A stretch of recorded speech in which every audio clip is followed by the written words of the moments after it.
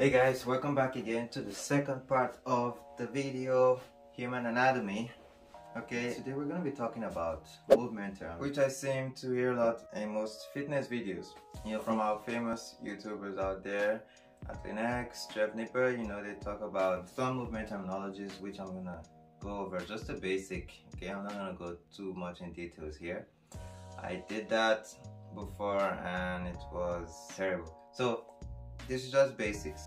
Let's begin here with the first movement, which is very common: flexion and extension. Okay, so flexion, just the way it sounds, you're flexing your muscles, right?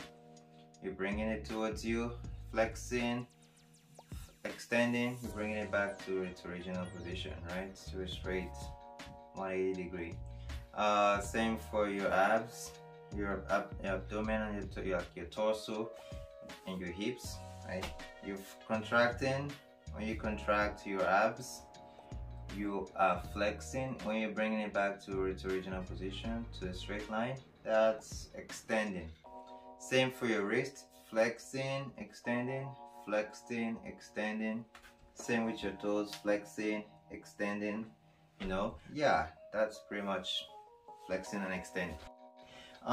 Next up is the second movement, which is very common: abduction and adduction. So abduction is kidnapping a body part away from the midline of your body, basically.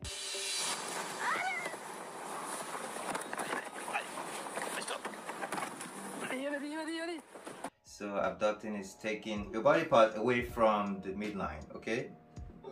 So it's just the way it sounds: kidnapping, taking it away. Adducting is bringing it back after you've paid the ransom for the criminal offense. You get your stuff back, you get your whatever back, okay? So that's adducting.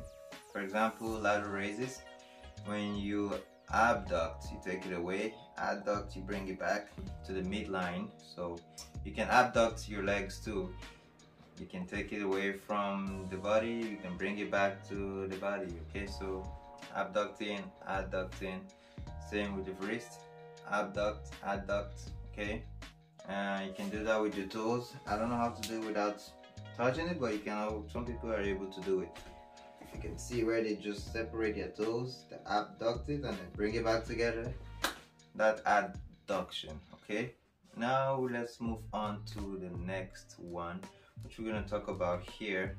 It is rotation, okay? So just any movement that involves rotating the joints, or you can rotate your shoulders by doing this, by moving your arm. So internally rotating your arm, you're rotating your shoulder. By doing this, internal rotation, external rotation.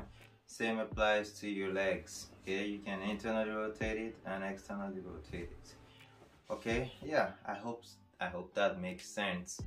Now let's talk about circumduction. This is where we start getting a bit technical here. You might not hear these terms a lot. So circumduction is more of this motion where your the joint is just moving around in like a circular way, like a conical shape. So you're forming like a cone. You can do that with your neck, okay? That's circumduction. You can do it with your fingers, as long as it's basically you're moving your arm in four places, in four movements, okay? Or you're moving your body part that you're moving in four directions. So you're basically flexing it, and then you abduct it, and then you extend it, and then you bring it back, okay? That's pretty much it. All right, let's talk about hyperextension now. It's pretty much moving the body part past the midline, okay? If I flex my wrist, bring it this way, that's flexing, right? Extending it, this is extending. Then hyperextending it is moving it past the line, okay? That's why there's a back exercise called hyperextension, because when you do that, you're taking it past the midline, past the line, the straight line that your body makes when you stand horizontally, right? So hyperextension also involves your neck, right? Look at this: flex, extend, hyperextension. Take it past the line. All right. that's pretty much for hyperextension. Okay, let's move on to the next one, which is called protraction and retraction. If you do chest flies a lot, you're protracting, okay? So you're protracting and retracting. It involves your scapula, which is your shoulder blades. And you're basically doing this and you're doing that, okay? Simple as that. Now let's talk about elevation and depression. This involves your shoulder blades as well, and also your clavicle, your collarbone is also involved. So everything involved, just your shoulder in general is involved here. When you elevate, you raise your shoulder this way, and when you depress it, you bring it down. So elevation and depression. Also with your mouth, you can elevate and you can depress it. So elevate it and depress it, bring it back. And then let's talk about the wrist. We have something called what is it called again? Come on. Brain work. Now my brain worked. All right. So involving the wrist, there are two motions, this and this. It's also called abduction and adduction, but the technical term is radial deviation and ulnar deviation. So your radius, it's called radial deviation because there are two bones that make up your forearm. There's the radius and there's the ulnar. So the radius is on the thumb side. You know where your thumb is? This is your thumb. And then the ulnar is on the medial side. So this is your medial side and this is your lateral side. Medial side means it's towards your midline. Lateral side means it's away from the midline. So the midline is, you know, if you remember the first video, midline is the line that divides your body, okay? So I hope we understand that. So on a radial deviation is towards the radius. So this is radial deviation, this is ulnar deviation, okay? So in other words, this abduction, adduction, okay? Now that's involving the wrist. Now there's a motion you make with your feet as well.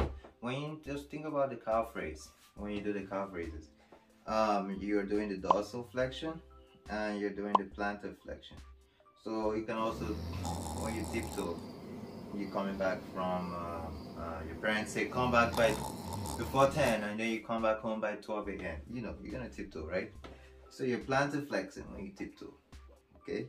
And then dorsal flexion. So plantar, dorsal flexion, okay? Those are two motions we make with our ankle joints.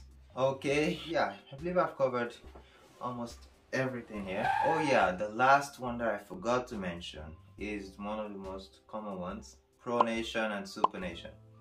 So pronation involves rotating, kind of like rotating, but you're not really rotating. The only thing that's going on here is when you pronate, you're kind of like turning your wrist facing downwards, your palm facing downwards. That's pronation. And what happens there is your radius is just moving around. That's basically what happens, okay? So your radius is moving, and when you pronate, you can pronate without even, you can also pronate your shoulders, right? You can rotate your shoulders, but that's not really pronate. Pronate just involves the radius and the distal end of your radius with the humerus, with the bone, okay, with your arm. So yeah, pronation, supination, this. Good way to remember it, pronation, when you want to pick up something, you pronate, you can pick it up. I'm picking up a product, so product, I'm pronating the product, I'm picking up the product. Supinating is like, give me soup, give me Superman toy, give me supplement, whatever. So pronation, give it to me, give me my so yeah, that's supination right there, pronation right there, okay? But it's not involving your shoulder. You're not doing this, all right? This pronation does that. You see that my shoulder is not moving. That's pronation, supination. Okay guys, that's it. That's the last one, I promise. There is no other one. I mean, there's more, but you don't really need to know those other ones. Okay, I guess we've covered everything now, guys. I know I rushed it here because I don't want to make this video boring. because this kind of like a boring topic. But I just hope you've gained the basic understanding of what these terminologies mean. So when you hear your famous YouTubers like clothing, I don't know if you ever hear us say stuff like that, but Atlinex, if you Jeff Cavalier, if you ever hear him saying stuff like when you abduct and when you adduct, you understand that, right? So thank you so much for watching this video. I hope it was short. It better be. So yeah, thank you so much for watching. If you loved it, if you learned something from it, please do not be stingy. Just hit that like button, okay? Okay, contract and flex that muscle and hit the like button, and let me know what you learned today, okay? And also let me know what you want to see, or what you want to watch, what video you want to see next time. So I'm always happy to make videos like that.